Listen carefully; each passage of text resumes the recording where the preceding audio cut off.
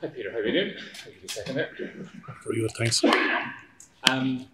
So tomorrow's going to be your 106th cap, but first time playing a test in South Africa. That one's been a while coming around, isn't it? Yeah, it has, yeah. Missed the tour in 16, unfortunately. I was only speaking with a few lads last night. There hasn't been many of us play a test in South Africa. So, even talking to some of the young fellas, sometimes you can give them a bit of advice of what it's going to be like, but there's very few of us can do that. I don't think anyone's played in this ground against South Africa. Does it help though that a lot of you will have played here over the last couple of years in the URC, even just experiencing the general conditions and the altitude and things like that? Look, I think it helps. You've been in the stadium before, but I think international rugby is different to URC. There's no point in saying otherwise. It's a different animal, different intensity, and you're going to have a different type of crowd. It's a big occasion for South Africa coming back here for the first time since winning the World Cup.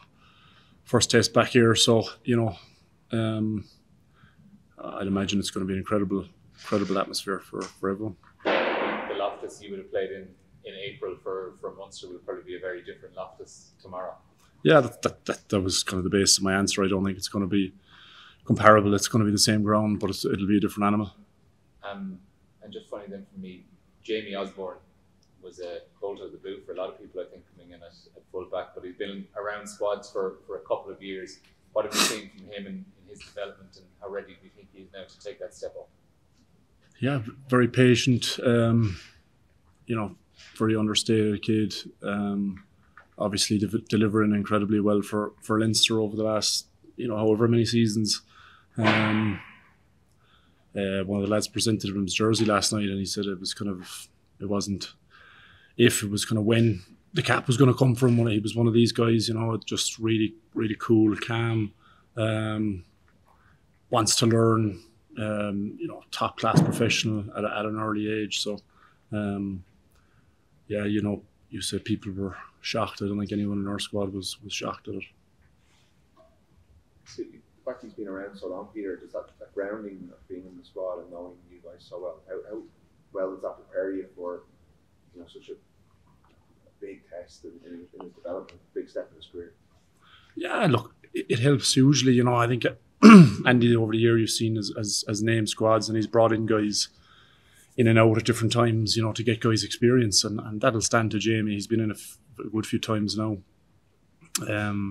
Spent a lot of time with us, and it just makes you more familiar with guys, more comfortable. I think you play for someone more when you know him better, and he's been around long enough now to know us well enough for it to really matter to him.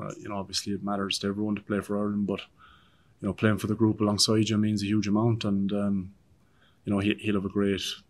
I'm sure he'll have a great feeling of support from us over the last few days, certainly, and since he's come into camp. Any other TV questions?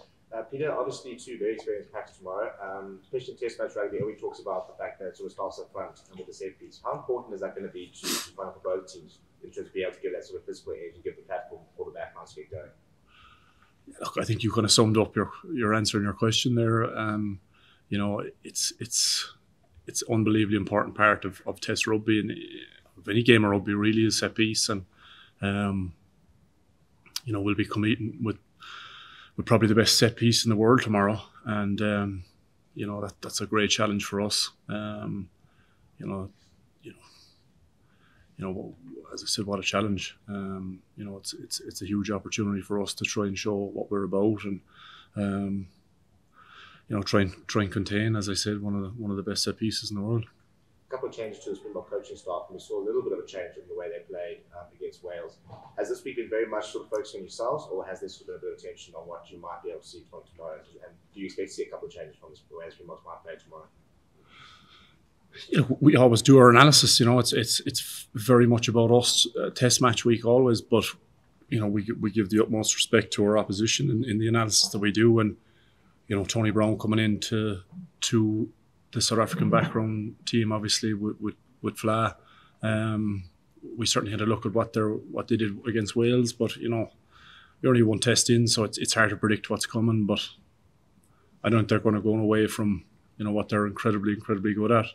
Obviously, world champions for a reason, and you know, that base for their game isn't going to change. I'm sure there'll be a few new things and things they'll throw in curveballs for us, but that's Test rugby, and that's what you have to adapt to. Thanks. Craig, last question this section. I know a lot of rugby has been played since that game in Paris, but have you gone back specifically to that game because you lost, I think, 4 or 5 lineouts fairly early in the game, a couple of scrum penalties? Have you gone and looked at the specific problems that occurred in that game against the Springboks? Yeah, of course we have. We always review our games, and obviously we've had a tournament since then, so we've certainly gone back and looked at that, and you know, try to fix some of those issues, and you know, a huge part of Test rugby is picking up lessons and learnings and fixing things and trying to keep them fixed is the important thing, not just having them fixed for a couple of games and letting them sneak back in. So yeah, certainly we did a huge amount of looking back before the Six Nations over that. Okay, that's it for the TV live section, and the rest is embargoed now till tomorrow.